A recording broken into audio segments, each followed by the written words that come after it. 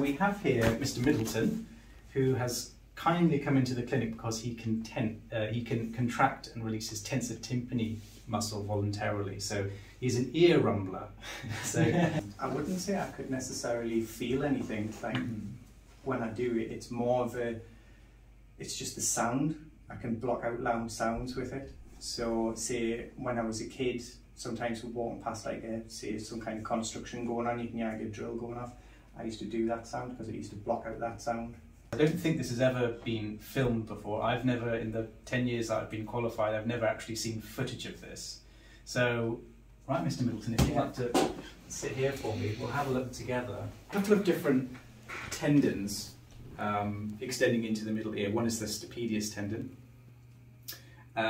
which will contract you to loud sounds to protect your inner ear. The tensor tympani is supposed to only contract as a part of a general startle reflex or when you chew. So let's have a look. So we'll visualize the eardrum first. Okay, so here is the eardrum, this lovely shiny pale grey disc of skin. So you can see these veins coming down here. Okay, Mr. Middleton, if you could ear rumble for me. There it is. So you can very clearly see the membrane flexing.